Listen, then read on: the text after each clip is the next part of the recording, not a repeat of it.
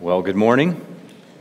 You can join me in opening your Bibles to the book of James, and if you don't have a Bible, you can grab one under the seats nearby, and James is on page 111 in those Bibles, and I do encourage you to open up a copy of God's Word. We usually practice what's called expository preaching, so we take a section of Scripture, and the goal is to let the main point of this text be the main point of this sermon. So my job's not to use the Bible to say something that I would like to say, but for us all together, myself included, to submit ourselves under God's Word, and we do this by taking a portion of God's Word and listening carefully and closely to it, because we believe this is God's very Word, and it's living and active, and the Holy Spirit acts miracles in our hearts and minds and lives as we do this. So let's pray expectantly as we turn to God's Word. Our Father, we come recognizing that we do not have the source of wisdom within us, but you are the source of wisdom. You are the only God of wisdom. And so we receive this from you. We believe your word is infinitely wise because it's an expression of your very mind. And so we pray that you would work these miracles in our hearts and minds. Give us the wisdom we need, so our lives may be transformed and whole. In Jesus' name, amen. Well, we are continuing this sermon series in James. James is a brief and punchy and practical letter. It's called the Proverbs of the New Testament because it gives us the wisdom we need to live well in God's world. So James wrote to address a number of problems in the lives of the Christians he was writing to. And underneath all the problems, we can see that he's identifying one root issue, and that's that their hearts and their lives are divided. And we're not very different. Many of our problems come from this issue underneath all the other issues. Divided hearts and divided lives. So he addresses how we have divided minds. So sometimes we're of a mind to trust God, and other times we don't. He addresses our divided loyalties. We're committed to God, and yet sometimes half-hearted or not committed to him, drifting into worldliness. He challenges our divided relationships that are filled with conflicts or avoidance, and those divided relationships are there because of our divided hearts, where we have passions and desires at war within us. He also addresses how we divide things that belong together, like faith and works, and rich and poor. And so James' goal is to heal our divided lives so that we can be made undivided and whole. We can be wholeheartedly and sincerely devoted to Jesus. The way we get there is by receiving what James refers to as the wisdom from above. So James is giving us the wisdom of above, which is the wisdom of Jesus. He's the source of wisdom.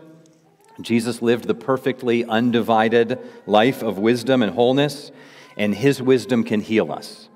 So this book is applying the wisdom of Jesus to the problems and the practicalities of our lives. So let's read James chapter 1, verses 12 to 18 for this morning. Blessed is the man who remains steadfast under trial, for when he has stood the test, he will receive the crown of life, which God has promised to those who love him. Let no one say when he's tempted, I am being tempted by God. For God cannot be tempted with evil, and he himself tempts no one. But each person is tempted when he is lured and enticed by his own desire.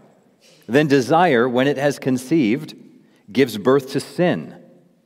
And sin, when it is fully grown, brings forth death. Do not be deceived, my beloved brothers. Every good gift and every perfect gift is from above, coming down from the Father of lights, heavenly lights, with whom there's no variation or shadow due to change. Of his own will, he has brought us forth by the word of truth, that we should be a kind of firstfruits of his creatures. Well, last week we saw that James opens this letter by calling us to receive the wisdom that rejoices in trials. This morning, this theme of trials continues, but now it also includes the topic of temptation. James calls Christians to remain steadfast in trials and temptation. So the question in this text is this: how can you and I endure a life filled with trials and temptations? This isn't just an abstract question or topic for this morning. This is one of the most challenging parts of your life and of my life, and certainly life as a Christian. How can you keep trusting God when life is hard? How will you stand firm in temptation? You and I have faced temptations this week. Some of you had victory over some temptation that you've fallen into sin before. Others of you had a massive failure yet again. And you're here this morning either kind of forgetting about it, blocking it off, and you've tended to do that over time. Just move on, forget about it, life goes better because I can't handle the guilt, don't know how to handle this. Or you're just here with an overwhelming sense of failure. Others of you had somewhere in between, maybe a mix. So we receive the forgiveness and grace of Jesus because of his death on the cross, which we've talked about this morning. But now, how do we endure temptation when it comes? What do we do this afternoon, tomorrow morning, Wednesday? So you will face temptation this week to lust, or to lie about a sin that someone is addressing in your life. You'll have a temptation to give into greed, or gluttony, or grumbling. How do you resist? How do you stand firm? We need to know 3 realities to endure trials and temptations, according to this text. We need to know a blessing, a danger, and a gift. The blessing of the crown of life, the danger of indwelling sin, and the gift of the new birth.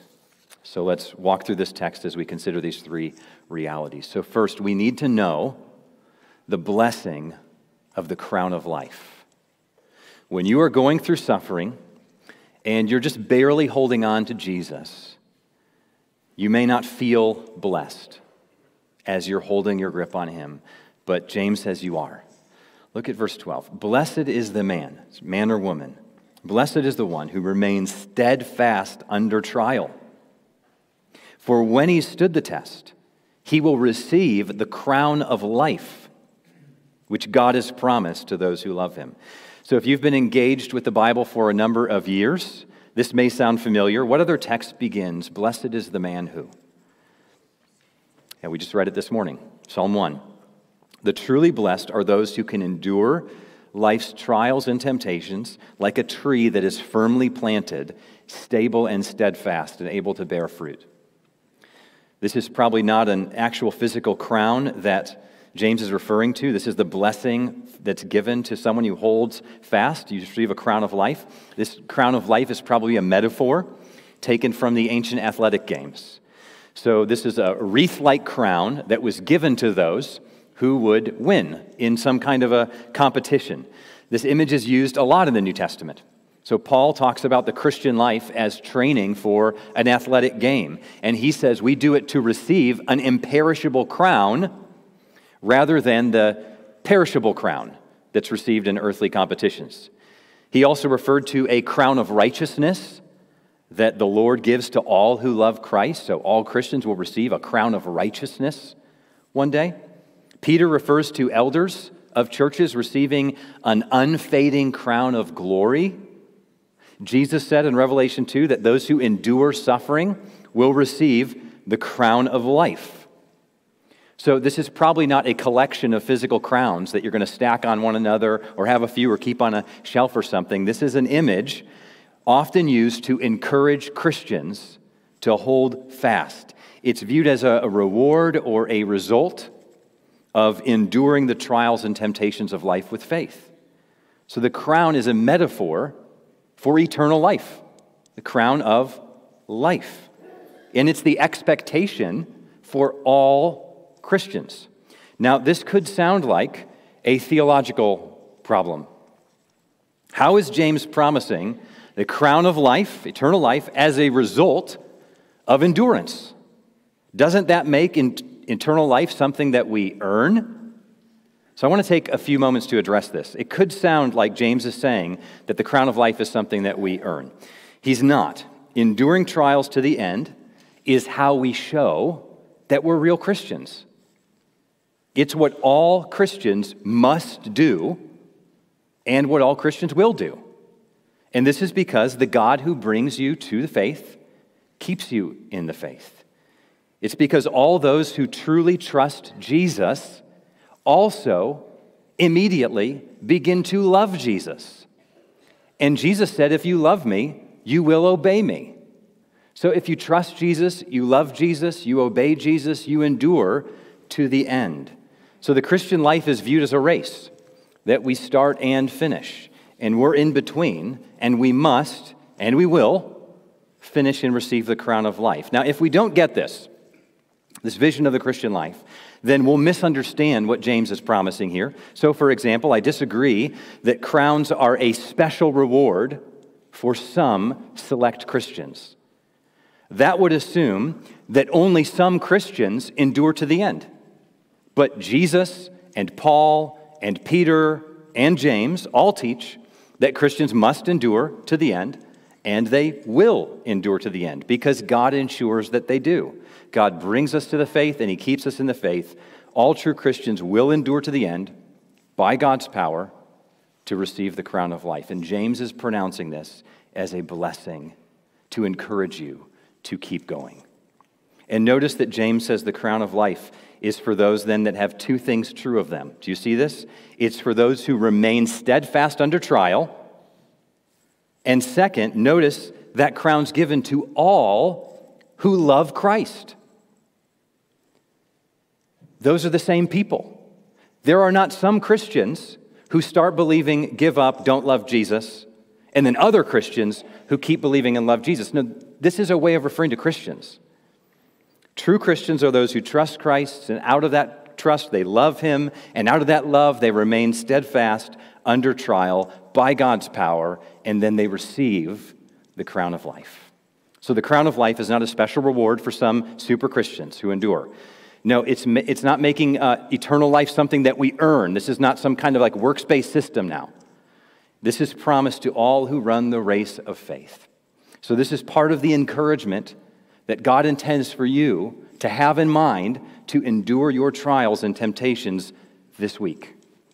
So that's the blessing of the crown of life given to those who stand firm. But this is not an easy task. The race of faith is filled with dangers and perils. James addresses a primary peril in the midst of trials, the danger of indwelling sin, meaning the sin that dwells within us even as Christians. So this is verses 13 to 15. This is about temptation, and this is the primary danger in the midst of trials.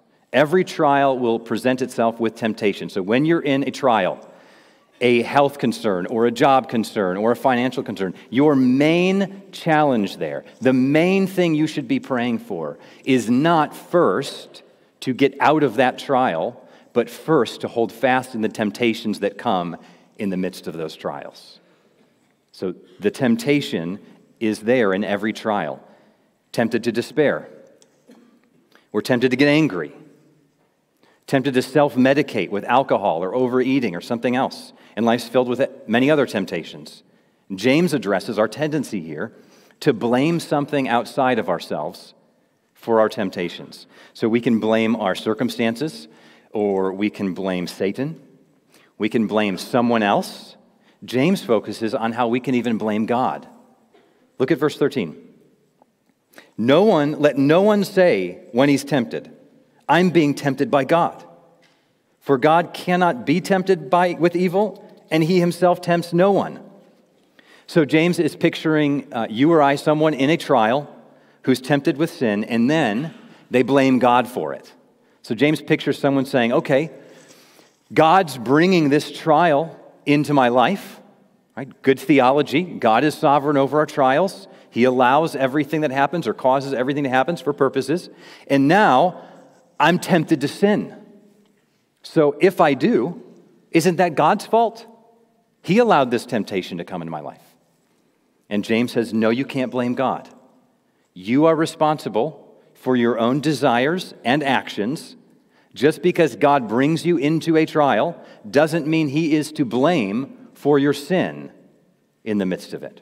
So one way to understand this is to recognize that there's a difference between objects outside of us and desires within us when we think about temptation. So for example, if I found myself on an empty street with a new McLaren parked on that street, with the door open, the keys are in the ignition, or it's probably a push start actually, my guess, haven't actually been in one. No one's around. That is an object presented to me. But I am then responsible for my own desire. If I covet that car and then I steal it, I'm to blame. I can't say, this is God's fault because he sovereignly orchestrated a circumstance where I was all alone on an empty street with a McLaren with the door open and it's ready to go. Temptation to sin is sourced in our own hearts.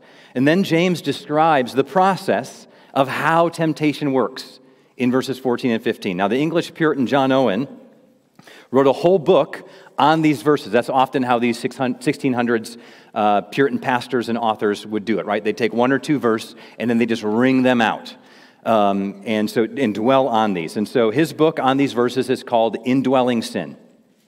Indwelling Sin, referring to this sin that still dwells within us, even as believers. James is showing us how sin and temptation works in our lives. There's a progression of 5 stages that John Owen helps us walk through in these verses to see that when this progression happens, how we can understand it. So do you ever wonder why you keep doing the things that you do that you don't want to do? Do you ever wonder how you can learn to make progress in the fight of sin and temptation? You have to understand how temptation works. It's not a completely mysterious thing. James describes it here in verses 14 and 15. Let's read it together. But each person is tempted when, and so each person, so this is you, this is me, this past week, this coming week, this is what's happening when we fall into sin. Each person is tempted when he is lured and enticed by his own desire. Then desire, when it's conceived, gives birth to sin. And sin, when it's fully grown, brings forth death. So here's the progression for how temptation works. James describes sin as though it's part of a process of an adulterous relationship that creates a child. And here are the 5 stages of temptation.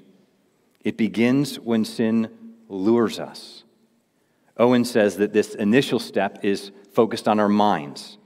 So we're lured or we're drawn away, it's the language of this word here, dragged away, drawn away from what we should be thinking about. Our minds are drawn away from depending on God or delighting in him. We begin to think, this would be just a little sin, no big deal. There's always forgiveness, right? We've all experienced this. It's common to everyone. And this is the beginning. So learn to identify those thoughts when you start to have them, because that's the beginning of the tragedy that's coming. Let the alarm begin to go off in your mind when you have these thoughts that are luring you away and dragging you away from what you should be thinking about. You're being lured onto a dangerous path. The second stage is enticement. This now aims for our affections. We now start to desire the sin. We're open to it. We're deceived into thinking maybe it will be worth it. We begin to forget about the consequences. You experience that? All the consequences that you've thought about before, that you thought you were prepared, they just disappear in the moment. And then we forget about the damage that this could do to others, the hurt that will inflict on someone else, the offense of it to God. The next step is the conception of sin. So this now moves from the mind and the heart to the will. We're now choosing to do this. We always do what we want to do. Our will is always involved in sin. And now that we want to sin, we're consenting to do it. Then this leads to the 4th step, which is birth. This is the act of sin. This is where we actually carry it out with our mind and heart. There's more an active action here, lust, for instance, anger, or with our words, or with our actions. James calls this the birth of sin. Sin was conceived in the heart, and then it gives birth in action. And then the last stage is death. James is using the metaphor of the creation of human life to describe sin. It starts with luring and enticing, and then sin is conceived, and then it gives birth, and then it grows up into death and dies. And James is saying, you may think of sin as only the moment when you actually commit that sinful action. Like, I sinned.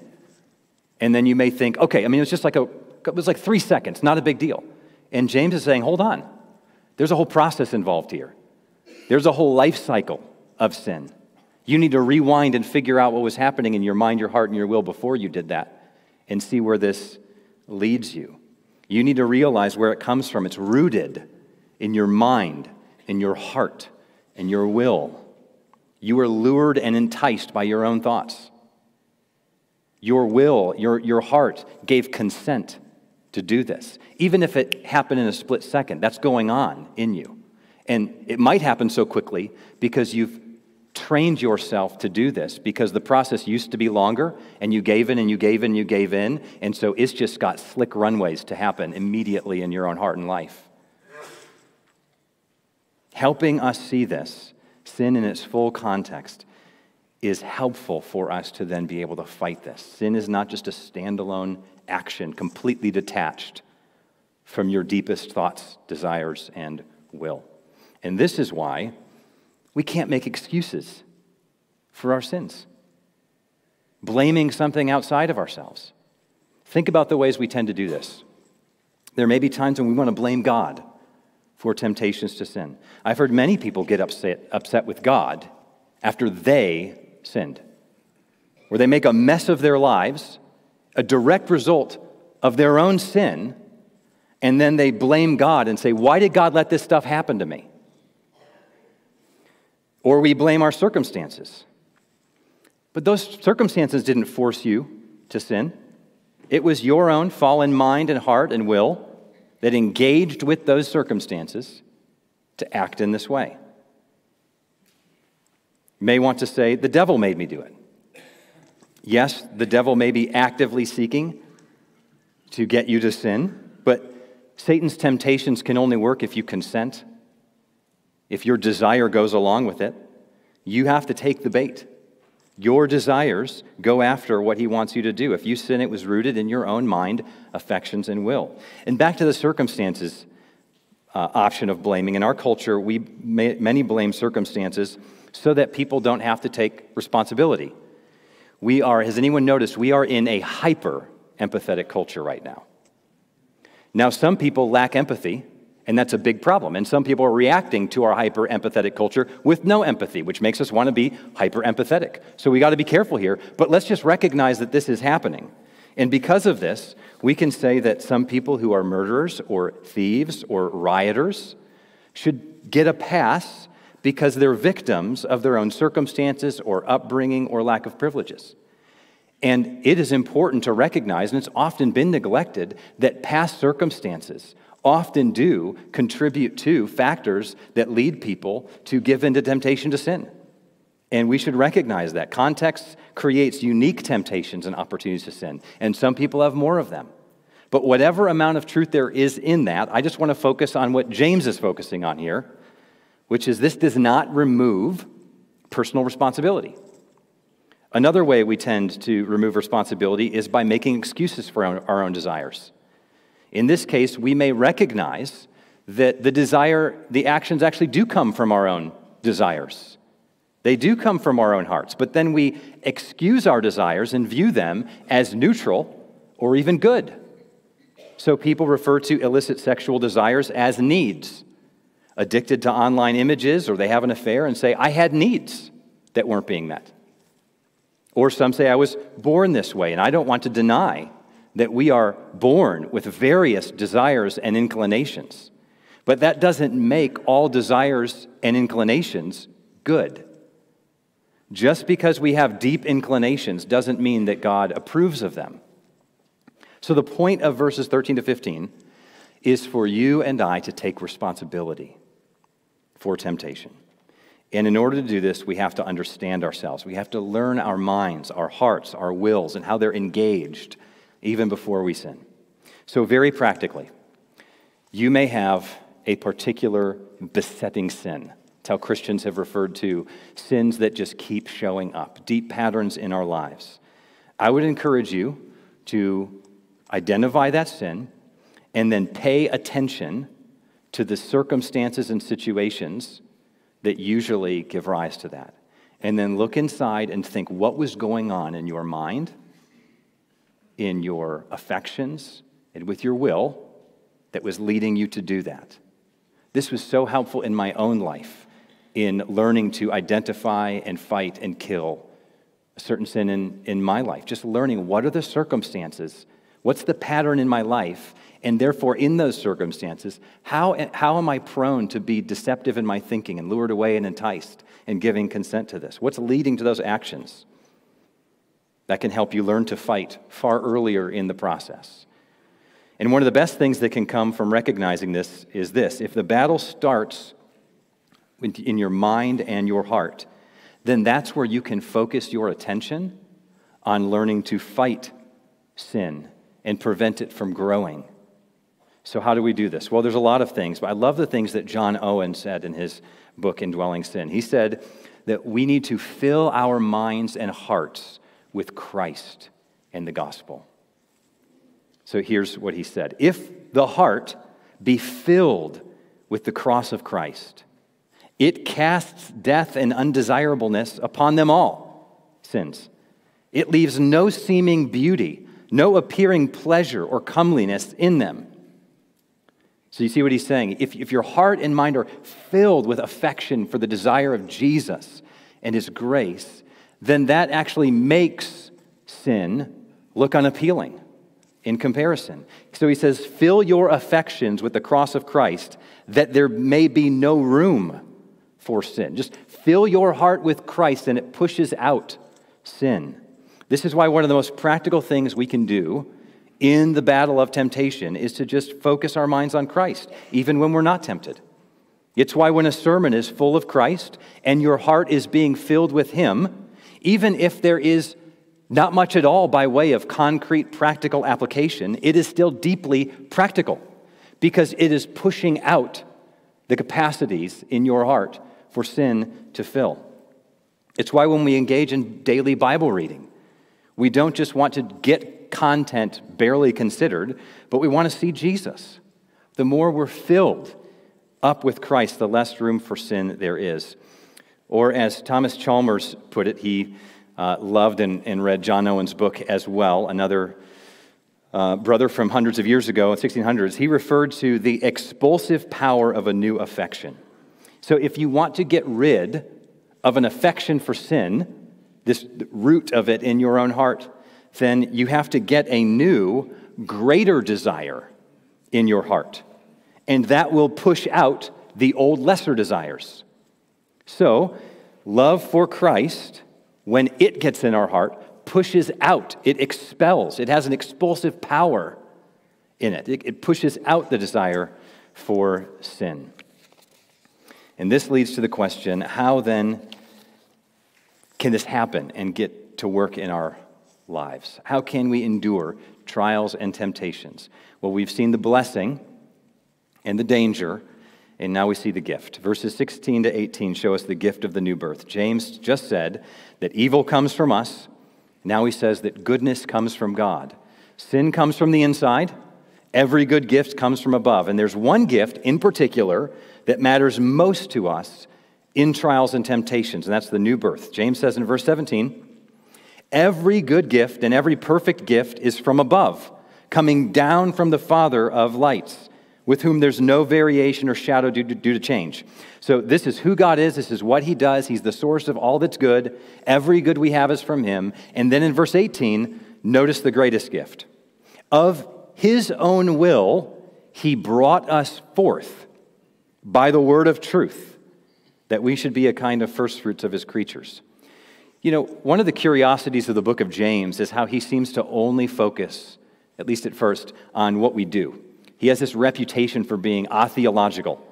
And at first, it looks like he doesn't say hardly anything about God's grace and salvation. But while he does emphasize practical living, he does also mention God's grace and salvation, just not in how we may expect it. This is an example. Notice how James refers to God and how he brought us forth by the word of truth. This bringing forth is James's way of referring to what the New Testament elsewhere refers to as the new birth, what Jesus referred to as being born again, what Paul referred to as being made alive with Christ or being made a new creation, what theologians refer to as regeneration. It's the gift of a new heart. James gives us a mini theology of the new birth here, and he shows why it matters for temptations. So notice first he shows us the source of the new birth. He says it's of God's own will that he brought us forth. So God desired to do this. God of his own will causes you to be born again. If you're a Christian, this has happened to you. You have a new life. You have a new heart. Internally, mind, heart, desires. There's a transformation that's happened. Second, he shows the means of the new birth, and it's by the word of truth. So that's the gospel, the message of Jesus, his life, death, resurrection for us and our salvation. God uses the gospel message when you hear it, when you read it, when you remember it. He uses that word by the Spirit's power to cause you to be born again. So that's the expulsive power of a new affection planted in your heart, starting to grow here. And then third, we see the purpose of the new birth, that we should be a kind of first fruits of his creatures. So God causes us to be born again so that we'd be like the beginning of a harvest, the first fruits of a harvest, bearing fruit in the world, resisting temptation. This language of first fruits of his creatures, that's new creation language in the New Testament.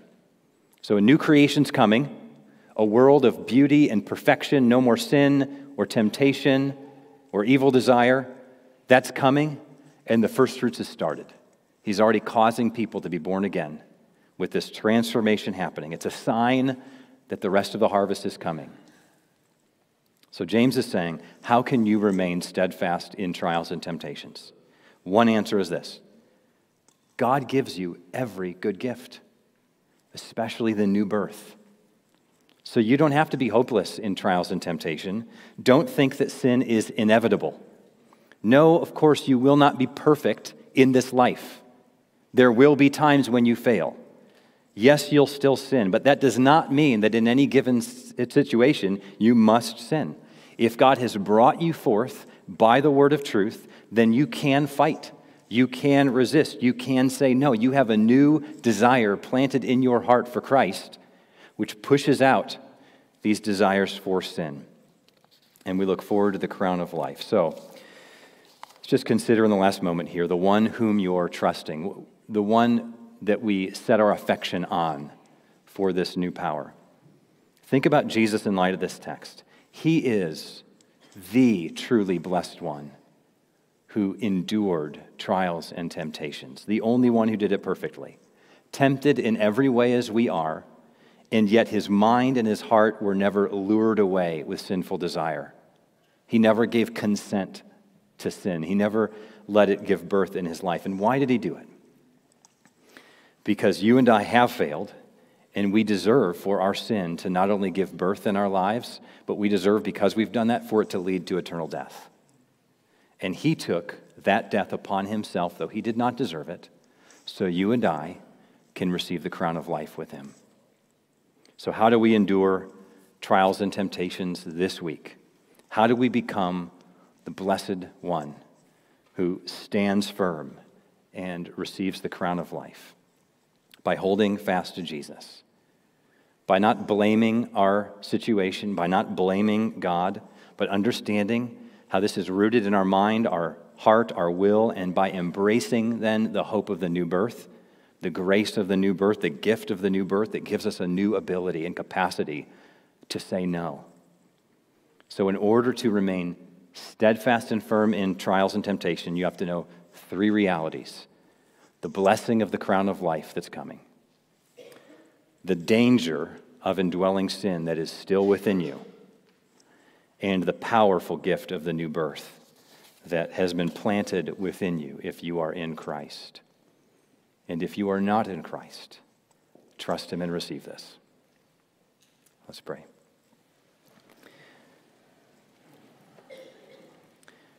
Our Father, we recognize that we have been considering here a serious matter.